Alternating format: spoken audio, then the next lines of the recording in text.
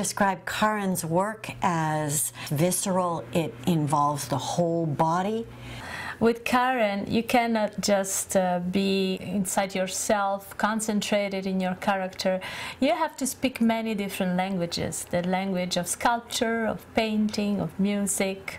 It's all incorporated. There's really a phrase that, for me, captures who Karin is and what her work is about, and it's mining the depth of a text. There's a feeling of hearing a text again for the first time. And what Karin does is to bring language to life in ways that make us hear the ideas in ways that we've never heard them before. Not just in an intellectual sense, but in a very visceral connectedness to the text.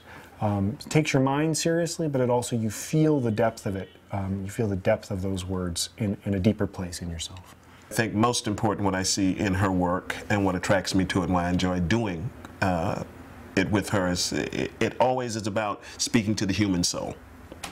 When I think about Karin's work, it's impossible to separate it from the genesis of Colombari. Colombari began in Orvieto, Italy in 2003, where we had the opportunity to create the medieval mystery plays for the 21st century. Orvieto is the city where the feast of Corpus Domini began in the late 1200s. The feast launched the plays. These plays were performed in the streets and in the piazzas, in the public piazzas, and that's what we're reconnecting to. We're reconnecting to this extraordinary spirit to burst through the doors of the institution and go into the public spaces and make the plays for the people, with the people, by the people, and reclaim the streets for humanity.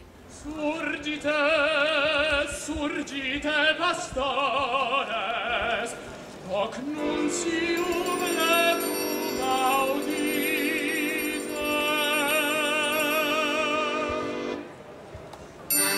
Relinquice credem vestrum, festinonsite in pede.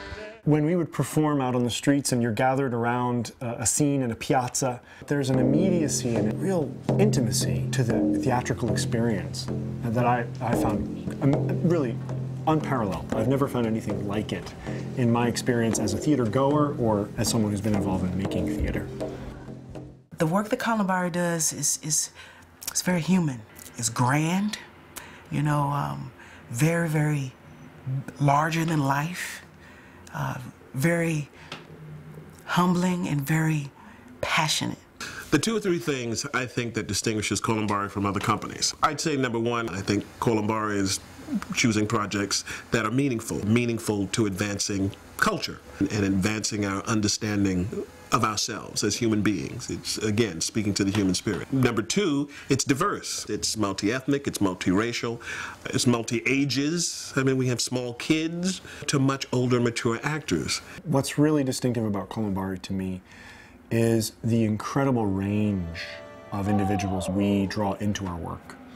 Students, professionals, young, old, different languages, different racial backgrounds, different ethnic backgrounds, different cultural contexts and backgrounds, to attempt to bring all these people into one room and to make a piece together is, to me, incredibly unique and incredibly needed. We live in a world that likes its labels a lot. We live in a world that likes to see people separated by our differences rather than brought together. I think that this work is really about bringing people together and really about shared human spirit. Colombari draws heavily from the community because we like to involve as many people as possible wherever we are, whether we're in Harlem, whether it's in Orvieto, whether in the future in Peru. We love involving the people. We love involving the larger community so that it's a huge group of disparate peoples. It's important for us to be local and global, and to discover what is it to be a member of this world, which is what we address in all the pieces, whether it's the Whitman piece, whether it's the medieval mystery play, whether it's the O'Connor piece. It always involves the community at large. Nel comandare, di rinunciare al piacere, di non gustare il frutto degli alberi del paradiso. Colombari's work is is not dumbed down for anyone, which you find in a lot of populist work, a lot of community-based work. The work is presented sort of so that everyone can understand it, instead of asking them to come to raise the bar, to come to the level of the work, asking for a different level of conversation. And that's an important part of, I think, Colombari. Karin's discipline about the text and the treatment of the text is very clear. She has a picture, she has an idea in her mind of what she wants to see, what she wants to hear, and what she wants to sort of feel when she hears those words spoken. It is rigorous. It engages your intellect as well as your emotions. Before I was born, out of my mother, generations guided me. My embryo has never been torment. Nothing could overlay it. For it, the nebula cohered to an orb. If I had one word to describe Colombari, it would be free. Bold. Joyous. Strabordante. It breaks the banks and he invades the corners, the streets of a city, but also it tried to get into the heart and the culture and the memory of the people in Italy. If I had one word to describe Colombari, it would be fierce. This is fierce work. This is not simple. There's an intensity to it that I think is important. What we're doing is mining the mind and the heart and the gut in a kind of visceral moment to bring everything that we do, everything that we think, all our thoughts, all our secrets, together in a company, together to an audience with attention to a moment in time. I think about Bob Dylan saying that theater is the greatest of all the art forms because it focuses on the eternal now. We have this moment right now. This moment right now. We can't go back, we can't go forward. It's right now. And there's something beautiful about that.